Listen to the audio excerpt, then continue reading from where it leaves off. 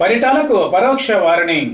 Telugu Desam party అధినేత చంద్రబాబు నాయుడు అనంతపురం జిల్లాకు చెందిన మంత్రులు, ఎమ్మెల్యేలపై ఫైర్ అయ్యారు. 2 రోజుల పాటు అనంతపురంలో పర్యటిస్తున్న చంద్రబాబు జిల్లాలో గ్రూపులు ఎక్కువై పార్టీని భ్రష్టు పట్టిస్తున్నారని అన్నారు. వారసుల కోసం పార్టీని తాకట్టు పెట్టేలా నాయకులు వ్యవహరిస్తున్న తీరును ఆయన తీవ్రంగా నేతలతో జరిగిన సమావేశంలో తప్పుపట్టినట్లు తెలిసింది. ఎన్నిసార్లు చెప్పినా ఒకరిపై ఒకరు ఆధిపత్యం కోసం ప్రయత్నిస్తున్నారే తప్ప పార్టీని పట్టించుకోవడం లేదని ఆయన ఆగ్రహం వ్యక్తం చేశారు. పార్టీని గ్రూప్ రాజకీయాలతో భ్రష్టు పట్టిస్తే చూస్తూ ఊరుకునేది లేదని ఆయన అనంత నేతలకు వార్నింగ్ ఇచ్చారు.